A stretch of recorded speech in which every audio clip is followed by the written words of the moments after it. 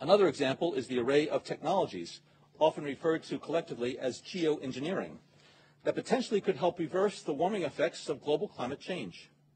One that has gained my personal attention is stratospheric aerosol injection, or SAI, a method of seeding the stratosphere with particles that can help reflect the sun's heat in much the same way that volcanic eruptions do.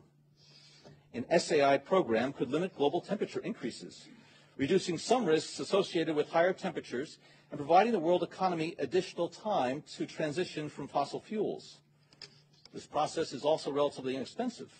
The National Research Council estimates that a fully deployed SAI program would cost about $10 billion yearly. As promising as it may be, moving forward on SAI would also raise a number of challenges for our government and for the international community. On the technical side, greenhouse gas emission reductions would still have to accompany SAI to address other climate change effects, such as ocean acidification, because SAI alone would not remove greenhouse gases from the atmosphere.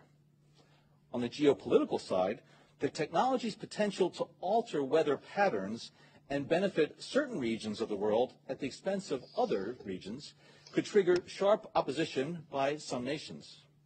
Others might seize on SAI's benefits and back away from their commitment to carbon dioxide reductions.